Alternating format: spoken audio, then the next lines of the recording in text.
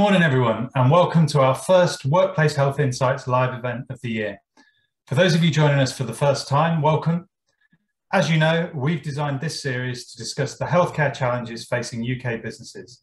It's all part of our commitment to keep you informed on the latest trends we're seeing within Bupa and across the wider healthcare market. We want you as our intermediary partners to feel one step ahead when it comes to those latest insights, so you can help your clients to navigate the health and wellbeing landscape. To support this promise, we also have the Bupa Academy for Health and Wellbeing, and Iain McMillan will be telling you more about this later on in the session. So if you want to kick off your year with some structured training that contributes to your CPD hours, please get in touch with your account manager. So on to today's topic. Well, today is a special event for our intermediary partners to share the health and wellbeing insights that are shaping the future workplace and healthcare market. The last 2 years have shown us just how unpredictable both the workplace and healthcare market can be. Both employers and healthcare providers have had to adapt and change rapidly to meet the needs of their people, sometimes finding themselves managing competing priorities. So today is all about looking ahead, and our panel of Bupa experts will discuss their predictions for UK healthcare and how Bupa is transforming to meet the changing needs of our customers and our intermediary partners. We'll also share an update today on our service enhancements, proposition innovations, and some of our digital developments. So in terms of today's agenda, first up, we'll cover a quick COVID-19 update. You'll hear the latest clinical insights from Robin Clark, Medical Director for Bupa Global in UK, followed by an update on how Omicron is impacting service provision from James Sherwood, General Manager for Healthcare Management and Operations. Time will tell if this is the last time that we give this topic such dedicated attention. Let's keep our fingers crossed. We'll then turn our focus to the meat of today's session, healthcare in 2022 and beyond. And Robin will kick us off with the latest clinical horizon scanning, focusing on how predictive and preventative healthcare could shape future demand and provision. We'll then go back to James, who will share upcoming developments in Bupa's care proposition and care pathways. And to take us through what Bupa's other priorities will be in 2022, you'll hear from our own Iain McMillan, Director of Distribution for Bupa UK Insurance. Iain will also update you on the latest structural changes that we've made within Bupa to continue to support our business partners. As ever, we'll have time for Q&A, so please make sure you send us your questions throughout the session, and we'll make sure we answer as many of them as we can. So there's loads to get through today. Let's get started. Robin, over to you. Thank you, Mark, and good morning, everyone. Great to be here today. So I'm going to walk you through some of the recent clinical developments regarding the coronavirus pandemic and what that's meant for the healthcare system. Now, if we think back to late last summer and early autumn, case numbers were moderate but stable, and the Delta variant had become the predominant strain. Now, that situation has changed quickly, particularly with the appearance of the Omicron variant. That was reported to the World Health Organization on 24th November and detected in the UK only a few days later. And since this time, the Omicron variant has been the main driver of the record infection levels and the recent peak. And we've also seen that Omicron has outcompeted the Delta variant to become the dominant strain, with over 95% of cases now being Omicron. And Omicron cases are shown in the chart in purple, from which you can clearly see the cases spiking and that Omicron is the cause. Now, Omicron has some notable differences to the previous variants, and this influences its transmission and the effect of vaccines. So Omicron is heavily mutated compared to the other variants, especially the spike protein, which is the part of the virus that allows it to enter the human cells and is also the part targeted by vaccines. So these changes make it more transmissible and also more able to avoid the antibodies created by our immune systems. Now, research data for vaccine effectiveness against Omicron is still quite limited, but indications are that vaccines are less effective against Omicron than other variants. And there is a higher risk of reinfection also with Omicron. However, having said that, vaccines do appear to have benefit against severe disease and hospitalization, and booster doses also increase the level of protection. So therefore, vaccines still have an important role to play in fighting the pandemic. Now, current data shows that the case numbers are beginning to decrease, though we should be aware that there could be some confounding factors in this data, such as the availability of lateral flow tests, which we know was a problem over the winter period, and also the changing guidance around who needs a confirmatory PCR test after a positive lateral flow test. We also now know that in London, the R number is now estimated to be near or just below 1, with a number less than 1 indicating that the infection rate is dropping. So this is also a good sign. Looking at hospital admissions with COVID, this shows a similar trend in terms of stabilizing and possibly peaking. Now, typically there's a 10-day lag between catching coronavirus and being hospitalized. And this flattening of the curve of hospitalizations has happened despite the case rate rising. So we can also see that the Omicron wave has behaved differently to previous waves. We should also acknowledge that not all regions in the UK have been equally affected. And what we can see in the data is that the northeastern Yorkshire is slightly behind other regions with regards to the flattening of the curve for hospital admissions. Overall, however, the hospitalisation figure are more reliable when we're assessing the healthcare impact than compared to looking just at the case rate. So that does give us reason to be optimistic. So overall, I think we can conclude that while COVID is still very much present, in the UK, we could be witnessing a turning point. And I think based on yesterday's government announcement, it seems they are also concluding the same. So thank you very much, and I'll hand now over to James. Thanks, Robin. Morning, everyone. So just to follow up on Robin's piece there, I just wanted to cover some of the mixed messages in the press that we've been hearing about pressures on the NHS and the potential impact this has on private services. And I'm hoping that I can clarify what's going on. So firstly, let's cover the 24 NHS trusts in England that declared critical incidents this month. Now, it's actually not unusual for trusts to declare critical incidents over the winter period. There are usually high numbers of people in hospital with flu or respiratory infections. So there are 3 categories of incidents, with a critical incident being the kind of medium severity category. And this essentially means that it's a localized issue and it results in the trust temporarily or permanently losing its ability to deliver critical services. In reality, there is little benefit to the trust in declaring a critical incident, as it brings no additional support, resources or practical help. It does just bring a bit more oversight and governance for them. So in all likelihood, critical incidents are probably underdeclared. Now, there's also no formal published list of all NHS trusts who have declared critical incidents, or indeed whether they remain active. So it's a bit of a, it's not a particularly useful indicator as to what's going on.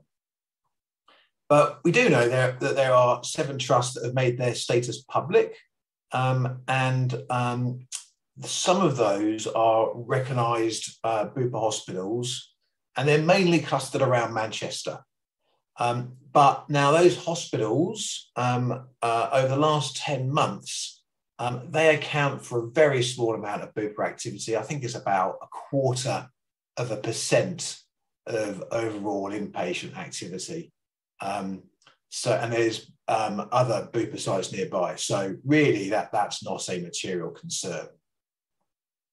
Another piece of news was that NHS England have entered into a new COVID surge deal with independent hospitals outside of London through to the end of March.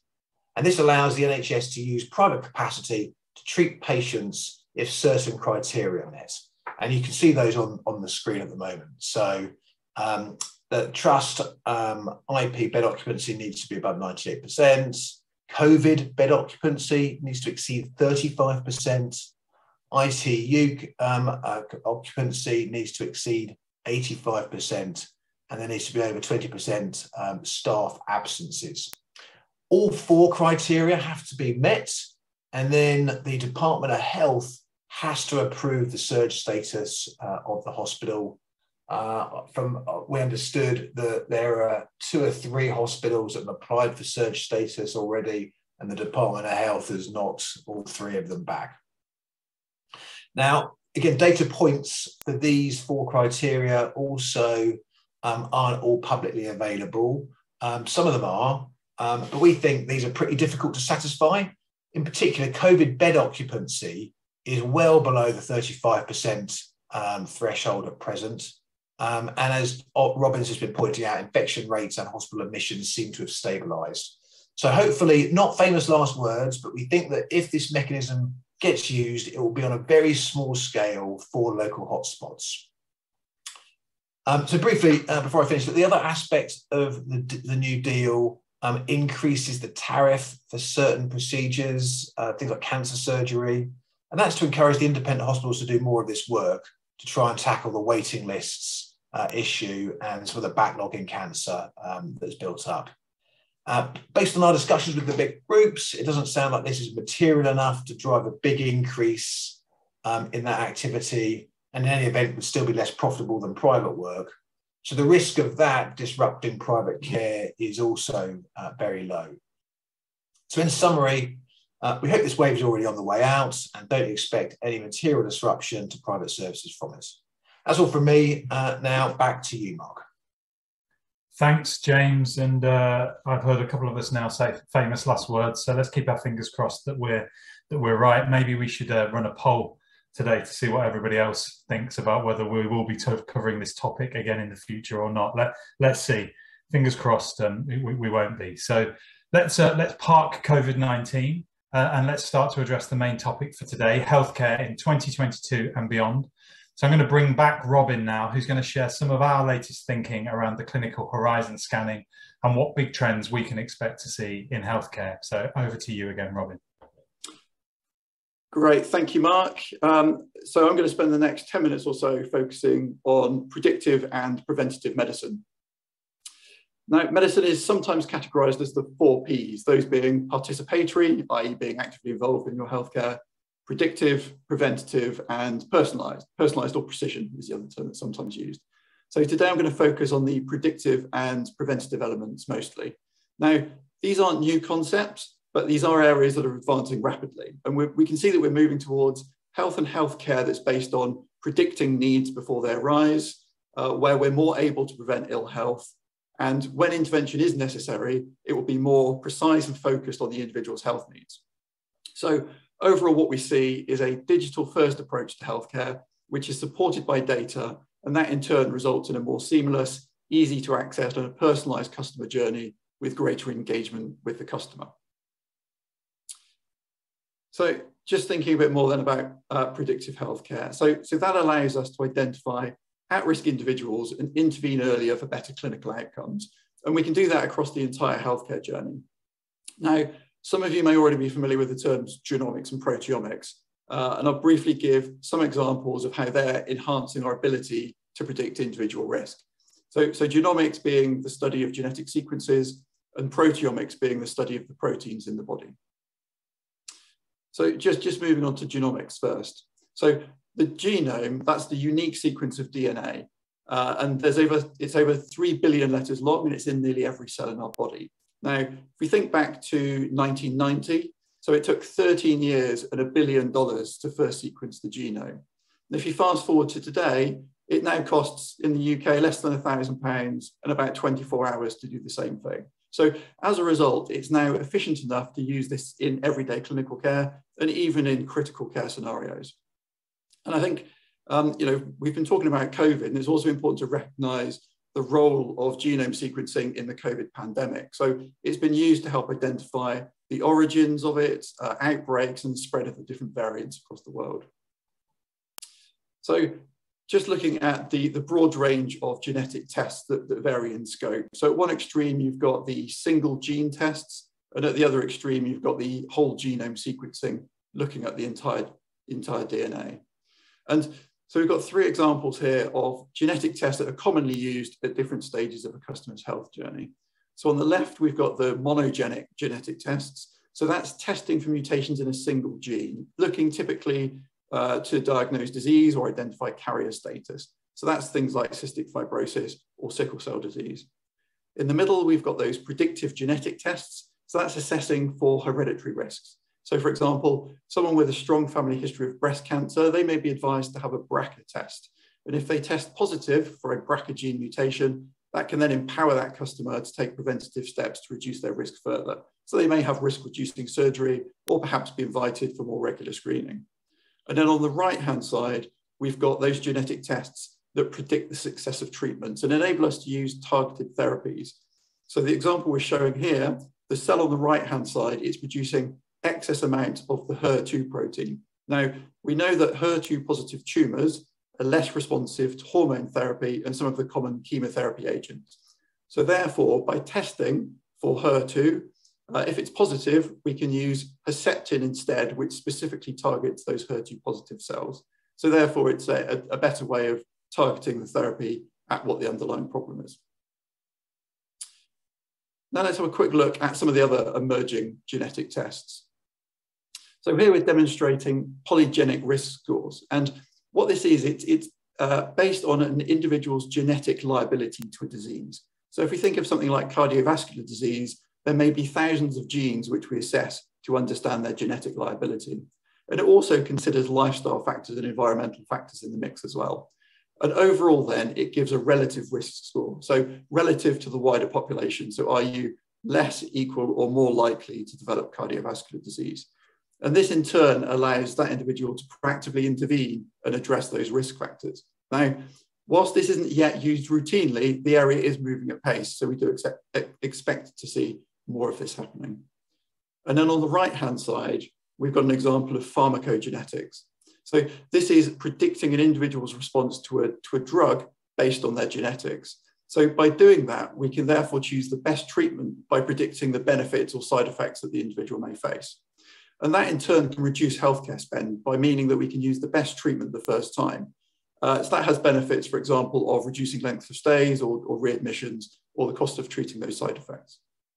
I think the next step here really is learning how and where we can implement genetic and genomic testing for the greatest patient impact while simultaneously trying to decrease the burden on the healthcare system. And if we move topics now from genes to proteins or proteomics, so the concept here is that protein levels change continuously within our body, and that's influenced by both the genetics and also environmental factors. And so these protein levels, we know that they change when the cells are diseased or stressed. So what it provides is a real-time measurement of health by measuring these protein levels. And that in turn allows us to identify and monitor health conditions. So by being able to monitor progress and change in these proteins, that in turn can be really motivational in helping keeping people healthy by giving them more regular updates on what their health is truly doing. So I think you can probably already see here that there's quite a common theme, which really is that the more information that you have on an individual and their health, really the more predictive that you can be.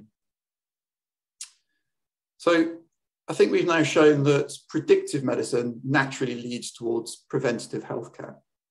And we shouldn't underestimate the importance of primary prevention. And we all know about doing regular exercise, drinking in moderation, and not smoking. But even this advice is becoming more specific to the individual as a result of genetic testing and these other personalized approaches. So just talking a bit more about primary prevention then, there's lots of different approaches to primary prevention, and we're going to focus now on wearable devices. And in the last decade or so, we've seen quite a paradigm shift with the rise of digital health. And this has also been sort of accelerated, and the adoption has been accelerated due to the COVID pandemic. So we've seen it rolled out far more readily. We've also seen how this wearable technology can really empower individuals to manage their health better. And the general notion around this is that by recording things like our activity levels and prompting users at the appropriate point, we can help them make improvements to their behavior and to their health. And I think, there's lots of examples here around, for example, smartwatches measuring activity levels or sleep. There's even smart toothbrushes that while you brush, it can perform an oral examination and you can share those details with your dentist, through to care home residents where wearables may pick up early deterioration in their health and prevent hospital admissions. So what we're seeing overall here is a clear shift from traditional healthcare models. And we're now intervening before symptoms arise rather than accessing healthcare only once you feel ill. And that leads us quite neatly into secondary prevention. Secondary prevention being an intervention to reduce the impact of disease which has already occurred. And so some of the devices we just discussed are helping to cause that shift towards secondary prevention. So for example, the smartwatch example, we know now that some of them can identify low oxygen levels or abnormal heart rhythms. So by doing that, we're identifying disease, potentially identifying it earlier, and potentially before the individual has even had any symptoms. And looking forward, the prediction is that these smartwatches will soon be able to measure and monitor our blood pressure. And in fact, there's a study underway at present looking at how smartwatches can be used to monitor glucose levels and what the accuracy is. So you can see that there would be a significant benefit there to people with diabetes. On the right-hand side, we've got another good example, which is eye inspect. So this is using artificial intelligence technology to help identify eye disease and other systemic diseases. And so this is working by taking images taken during a standard eye test. It's comparing that against a database of hundreds of thousands of retinal images, and it's identifying signs from your eye pictures of things like diabetes, glaucoma, or cardiovascular disease. So by setting it up like this, it's neatly turning a regular eye checkup into a broader health screening opportunity. This next slide demonstrates how we can take this one step further and do individualized risk assessments rather than relying on the traditional population-based approaches of risk. So if we think about cardiovascular risk, then traditionally we would assess that by looking at things like age, your postcode, your family history, and whether you smoked. And overall, that would put you in a high, low, high, medium, or low risk category. And if you were in a high risk category, you may be offered medication. But what we don't know for certain is whether you as an individual have or will have cardiovascular disease. Therefore, a proportion of people are going to be given medication unnecessarily. On the flip side, what also happens is some people who do have disease are missed out because they're erroneously categorized as being low risk. So the example we're showing here is how CT calcium scoring can be used instead for assessing your risk of heart disease. And this is using a CT scan, which can identify plaques in the arteries at a very early stage, meaning that intervention can then take place. And the benefits are it's non-invasive and it's relatively cheap. So this has got huge benefits in identifying arterial disease in people who would traditionally be missed because they were deemed low risk when actually they weren't. So by increased use of this test in targeted groups of people, we can personalize their risk assessment and prevent some of them from having heart attacks. So now let's consider how healthcare is evolving when an individual is unwell or requires intervention. So we're now in the realms of precision medicine. And whilst that's a relatively new term, the concept itself isn't. If you think about sort of blood transfusions or organ transplants, we do those by matching you to a donor to reduce the risk of complications. And that in itself is a form of precision medicine. So we can broadly describe precision medicine as our ability to tailor interventions to an individual based on genetic or molecular profiling to optimize their health outcome. And we can do that either for subgroups of individuals or even down to the level of specific individuals.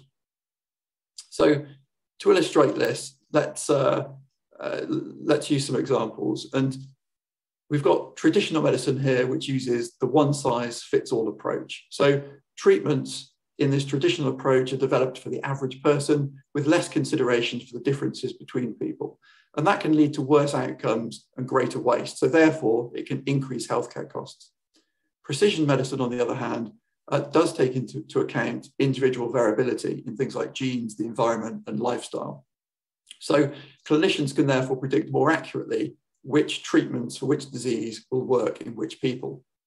So if we use an example of, let's say, someone diagnosed with cancer, so their tumor may be genetically profiled to help guide the treatment that's most likely to be effective, and then the dosage and timing of that treatment is further tailored based on, let's say, their kidney function or their ability to metabolize the drugs. So as shown, this approach can lead to increased benefit for our customers in the form of treatment outcomes and also potentially in cost. So in conclusion, I think you'll agree there's some significant shifts underway in how we identify health risks, how we perform screening, and in tailoring treatment. And there's some sizable benefits there for the individual as well as the wider healthcare system. So I'll now hand back to Mark, but I'll be around for questions later. Thank you.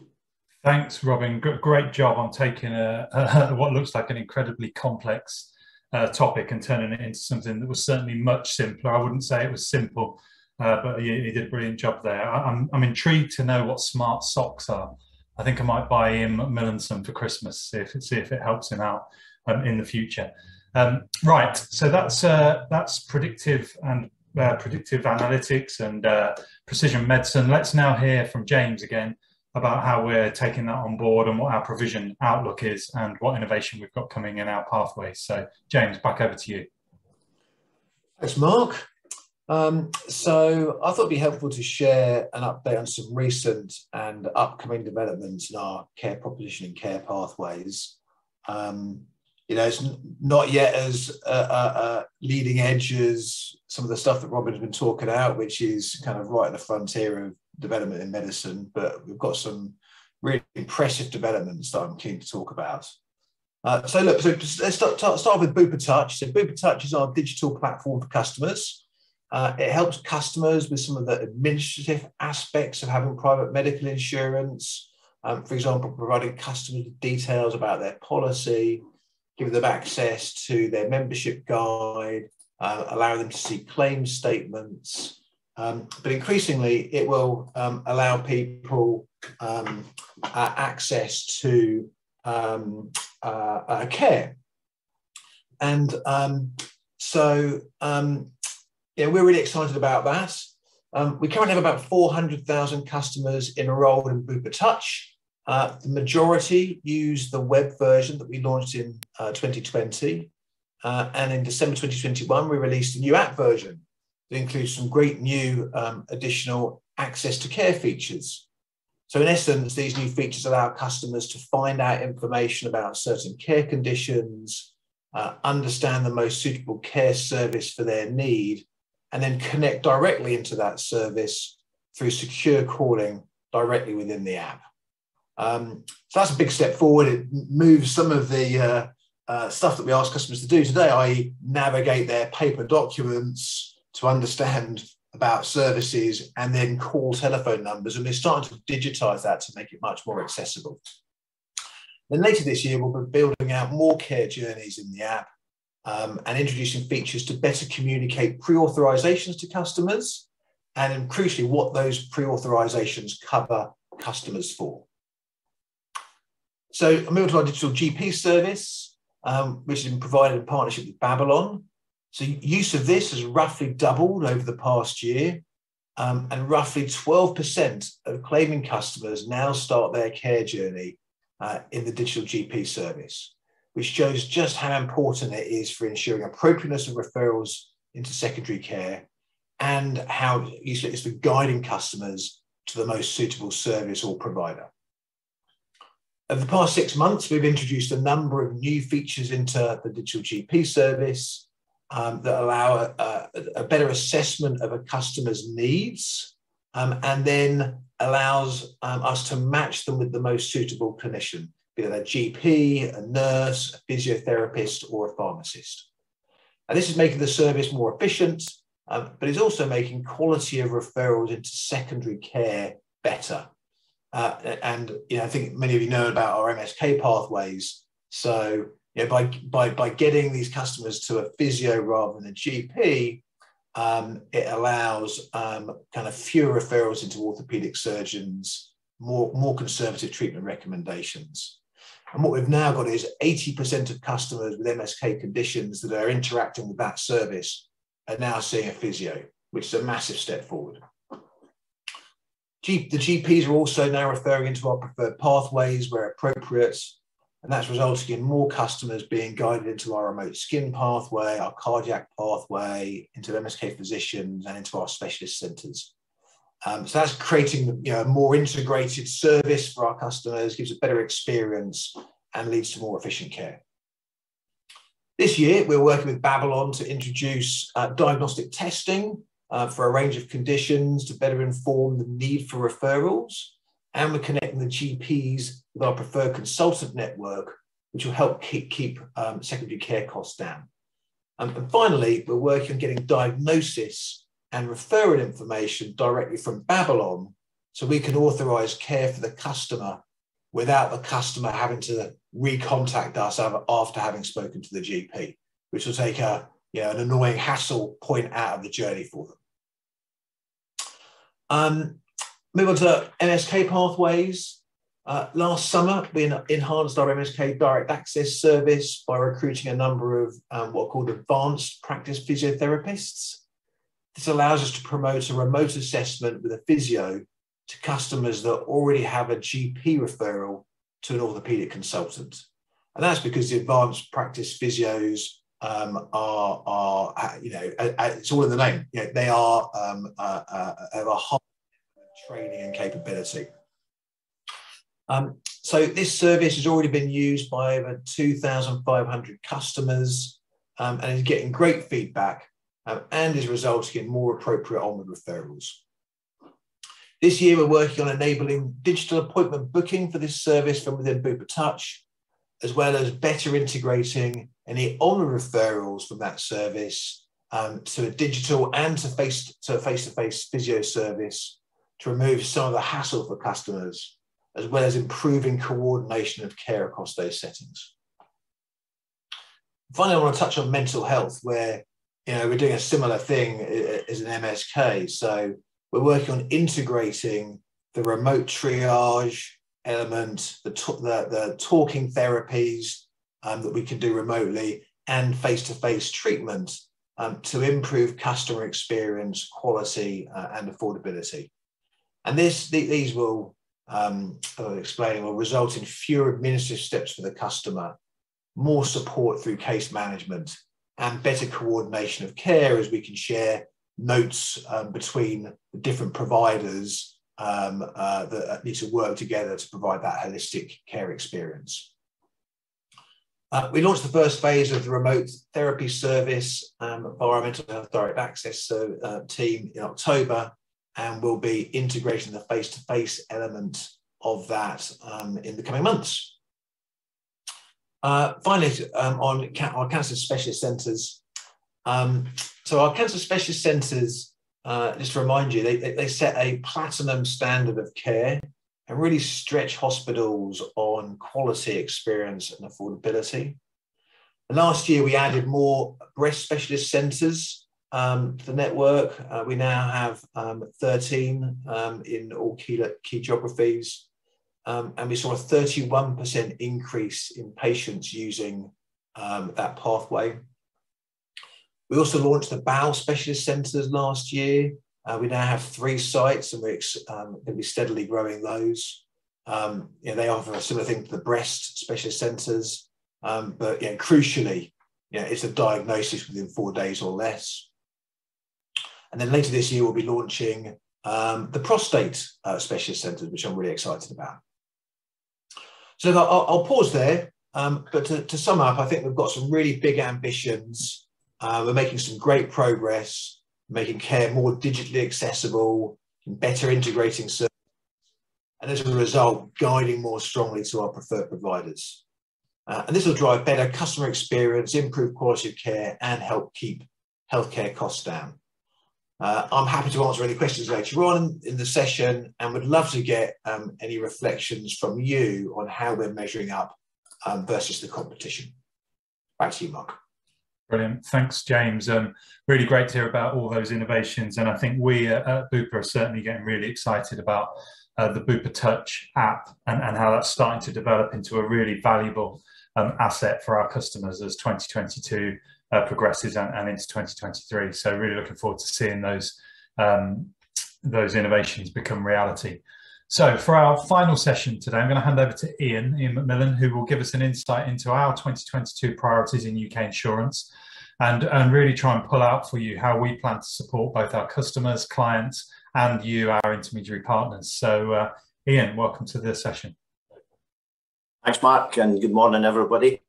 Yeah, just on the subject of smart socks, I actually treated myself to some new socks just before Christmas. So when you mentioned smart socks earlier, I got a text from my good lady who's watching us today to say no more socks, because I've been warned in no uncertain terms never to wear the ones that I bought outside of the house. So there you go. I look forward to the smart socks soon. So just before I get started, it's worth mentioning that, as Mark alluded to right at the start of this morning's session, we've made a few changes at Bupa UK Insurance in the last few months, and these have all got one goal in mind, which is putting a stronger focus on our business customers and intermediary partners. You may have seen some of the press coverage just before Christmas, and we have a new dedicated business for business and specialist products, which is PMI, dental insurance and cash plans. And that's headed up by Mark as the general manager. And as part of that, I was lucky enough to get a new role too. And now as distribution director for UK Insurance, I'll lead the team. And we have two main priorities. Firstly, focusing on our relationships with you, our B2B intermediary partners, and also take the lead on winning new business with your help and support. Existing business will sit under the dedicated teams who are focused on supporting clients' health and well-being needs, and Will Shaw as Director of Corporate and Richard Norris as Director of SME and Specialist Business will lead those two teams, and I'll cut across them from a new business and intermediary relationship point of view. So in terms of new propositions, I've already said the word focus quite a lot there, but really that is our strategy. B2B clients and intermediaries are absolutely a fundamental part of our business, and we think the market will be very active over the next few years as businesses continue to invest even more in health and well-being.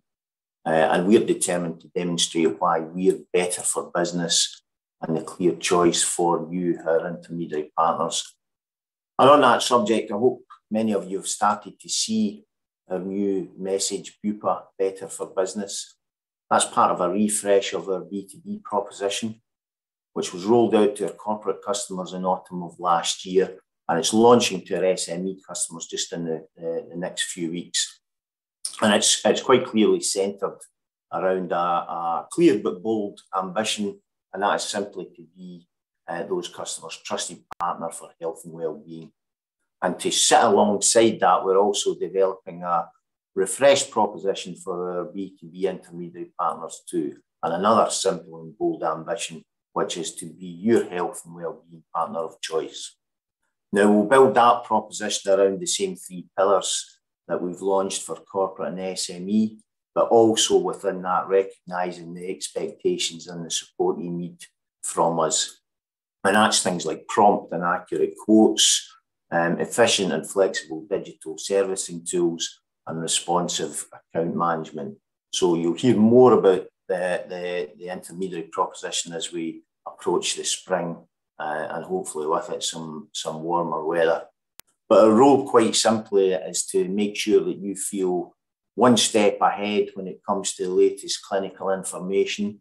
So this year, expect to see us sharing even more of our medical expertise through initiatives such as the Bupa Academy, which I'll touch on again later. If we have any consumer intermediaries joining us today, we've not forgotten about you. We also have a new dedicated consumer business, and the guys over there are developing a new tailored proposition to support you. So some exciting developments coming there as well around product, digital platform and sales support. But moving on to our 2022 priorities and coming back specifically to our plans for business and specialist products, we're planning a really busy year of developments to deliver on our ambition about health and well-being partner of choice. And I'm just going to give you a summary of the key highlights, which are organised around the new Better for Business proposition. So, helping build healthier and happier organisations. The new Bupa Academy for Health and Wellbeing is going to offer more trusted training and practical resources to you and your clients. Many of you will have attended at least one of these already. We launched cancer and mental health modules last year. This year, we are aiming to launch modules focusing on MSK, women's health, and the role of behavioural insights to drive engagement with employees. We're also going to roll out some enhanced health and wellbeing MI, which will include a company health profile for our health assessment customers, and also we'll see the introduction of machine learning to review health assessment data and suggest the best health and wellbeing interventions for employees and members. Moving on to clinical expertise to keep your clients' people at their best. Well, James explained earlier, we are heavily investing in clinical services and pathways to offer the best quality of care, as you would expect from Bupa. And this year we'll see improvements to our cancer promise, including the new cancer specialist centres, and also our mental health advantage that's been rated the market's most comprehensive by De Facto. We also know that diversity and inclusion is still a priority issue for your clients. It's a priority issue for us as an employer, and it'll be a priority issue for you as an employer. So we're further enhancing our women's health services in partnership with our clinics business to provide new services with extra support for periods problems. And that's in addition to our existing support for the menopause, including a dedicated menopause health line. On top of that, we're also developing new services to support neurodiversity in the workplace and an innovative whole of workplace solution that will offer affordable health and well-being to everyone. We've also got some exciting new developments in our primary care services through our health clinics business, and particularly interested in an enhanced GP service, both in health centres and virtually. And alongside that, we've launched remote health assessments, which allow us to be more flexible and take a hybrid well-being approach to meet the needs of customers who want to either visit us on site or from the comfort of their own home. And finally, and importantly, I think for you on the call today, we're investing to make healthcare easier to access and manage for you and your clients. Big thing that we're doing is going to be making enhancements to our new business process and our quoting processes. And that will include a new pricing tool that will help us deliver the right quote faster. Alongside that, we'll be improving our client onboarding service to create a seamless journey for new clients, and that will include refreshing all materials and support we offer as we welcome clients to Bupa. And I'll say it on your behalf, not before time, and that will be given massive focus this year to improve your experience on the subject of quotes and onboarding. That'll be heavily supported by Bupa Connect, and we'll continue to see a number of other enhancements which will better support you and your clients, both with managing and reporting for existing schemes. As well as Bupa Connect on the digital world, we're continuing to invest in the Bupa Touch client platform. What we'll see this year is the integration of a new digital primary care experience, new online care navigator service, and improved self-service and self-management tools. And coming to our specialist products in the dental business, we'll be launching new proposition levels of cover and improvements to our B2B dental products. And we'll also be continuing with our Bupa Dental Care Appointment Guarantee, so ensuring that your customers get value and also access to dental treatment when they need it. Plus, we'll also be reducing our claims payment times and showing members the remaining benefits on the Bupa Touch portal. And lastly, for cash plan, but certainly not least, we'll be launching a new cash plan platform, hopefully in Q2, and that's going to allow members to see their benefits and remaining limits. They'll be able to claim much quicker through the online portal, and it'll give us improved digital capability to, again, better serve those customers and let them access care. So it's going to be a very, very busy year, but as I say, the year of focus on both business customers and particularly on intermediary partners. That was a sort of whistle-stop tour, but if you'd like any more information on anything that I've mentioned here today, reach out to your account manager or just drop me a line, ian.mcmillan@bupa.com. And that's it from me, Mark. Back to you. Great, thank you, Ian. So they're the main sessions for today. I think hopefully what you've seen is us continuing to look ahead into the future, some near-term stuff, but also some of the longer-term, very sophisticated developments that we're seeing, and we're always keeping one eye on that. And then what we're trying to get to is a really regular drumbeat for you, where we've got new things to say all the time. So that whether that's enhancements to existing services that we've got, or completely new things that we're doing. The other thing that I think I hope you see through this year is a real focus on the business customer, whether that be you as our partner or your clients. And certainly I think we're already feeling the benefit of that in the Bupa world that I'm now running, where it definitely feels like the concept of you or your client in the room with us when we're making decisions, with you and your clients very much front of mind, as well as continuing to try and make sure we do an amazing job for the employees and the members who experience our clinical services. So you'll be the judge of that as we go through 2022, but we're really excited about the opportunity that gives us. So hopefully you're getting a bit of a taster for that today.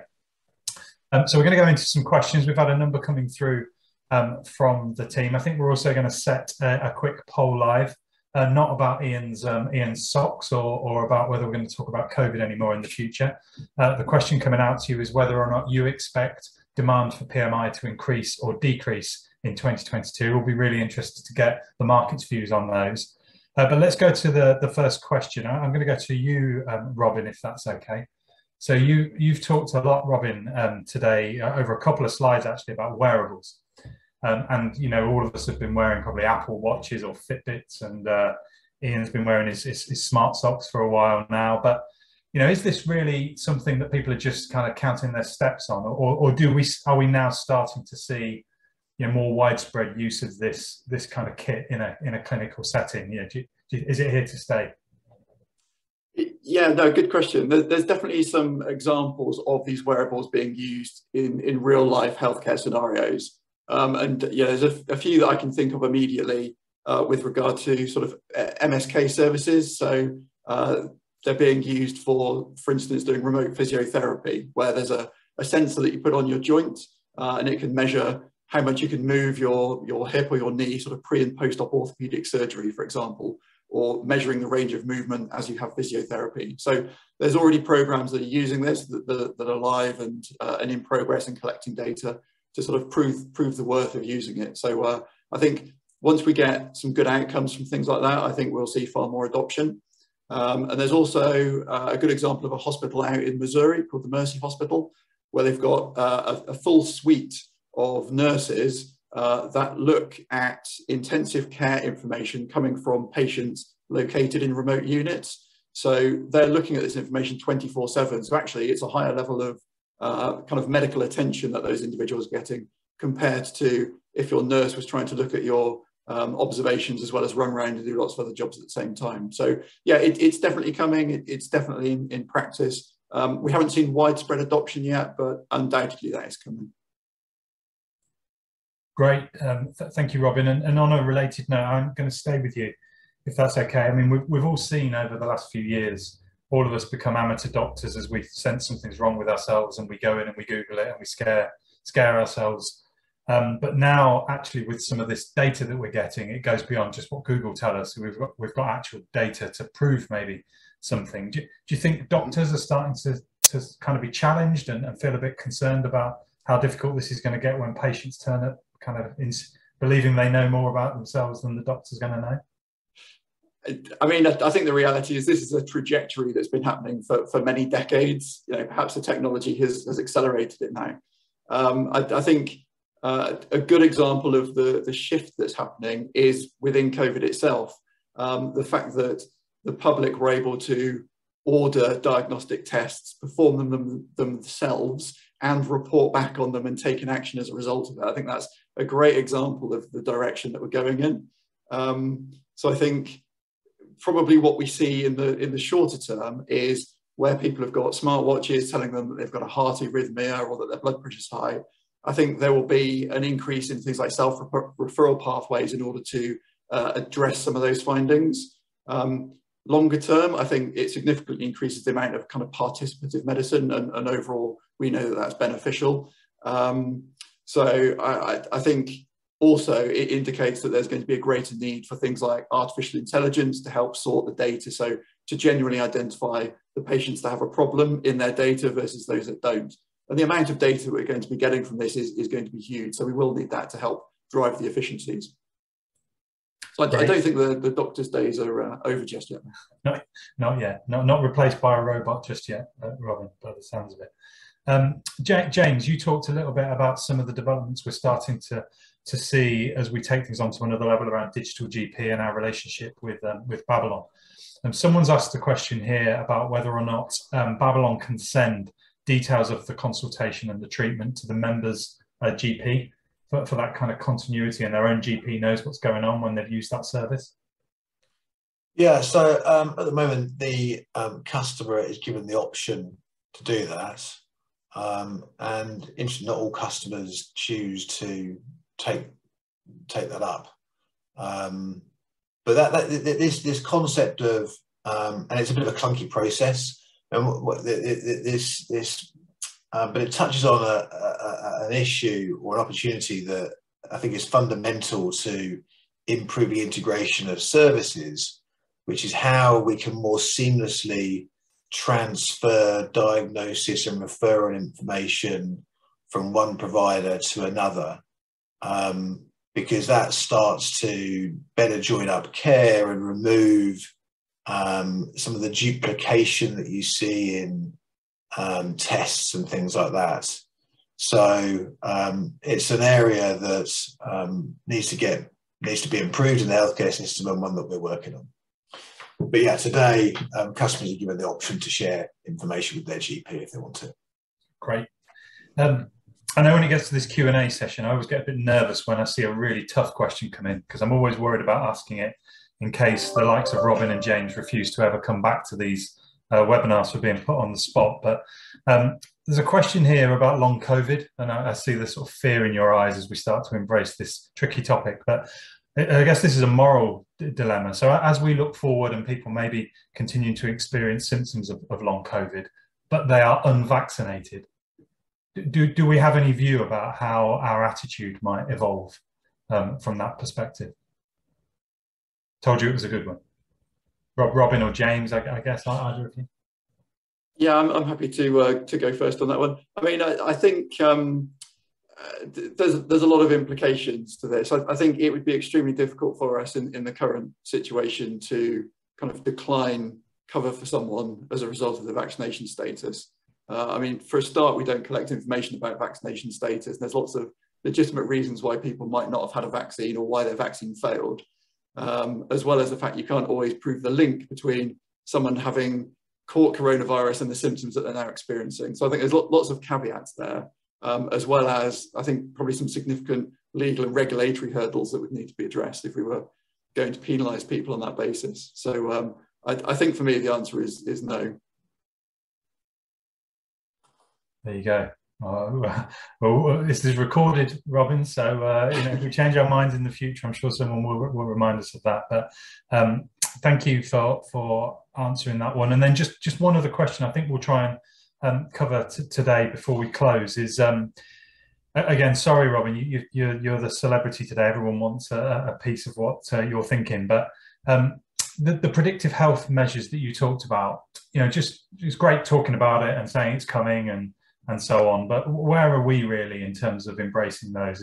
Is this just a pipe dream that we'll start to embrace this, or do you think this is coming sooner than we think? And is Bupa ready to take on some of these the new techniques?